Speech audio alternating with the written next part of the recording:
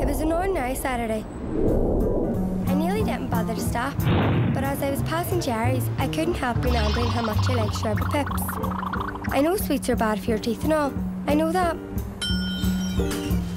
Morning, Jimmy. What can I do for you? Morning, Pom. My usual, please. Order of aniseed balls? Aye. Are you feeling any better? I heard you haven't been well. Oh, up and down. Still, I mustn't complain. There's many worse off than me. You should get yourself to a doctor if it carries on. I'm as right as rain. Thank you, Pom. Thanks, Jimmy.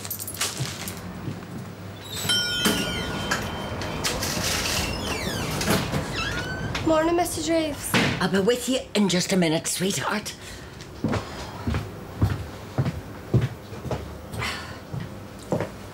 Are you not feeling well?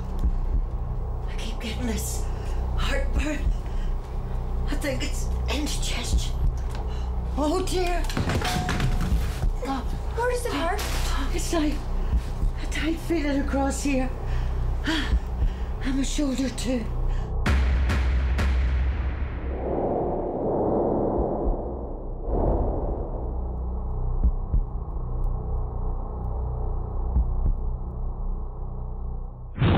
Mrs. Reeves, I think you should sit down. You're not well. Here, let me help her. I think she needs to sit down. Right. Here, just lower yourself down. Take it easy, yeah? Nice and slow. Lean her against the fridge. Okay. Okay, you're okay. Your legs are in here. Nice and Bend your slow. knees.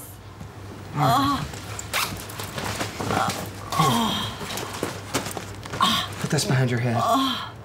Where's your phone, Mrs. Reeves? It's just out the back. Oh, dear. I feel sick. I'm going to get some help for you, Mrs. Reeves. You're not well. No. You stay with her. I'll go. Can you ring 999 and get an ambulance? I think she's having a heart attack.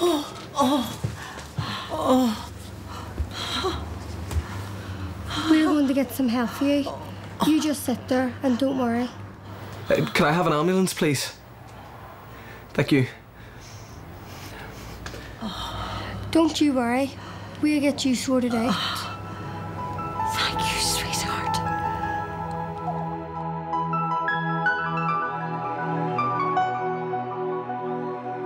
Knowing someone could be having a heart attack isn't always easy. The signs and symptoms can vary, and sometimes there are no signs or symptoms at all. But there are some typical symptoms they may tell you that they have. Many people having a heart attack feel pain in their chest that doesn't go away with rest.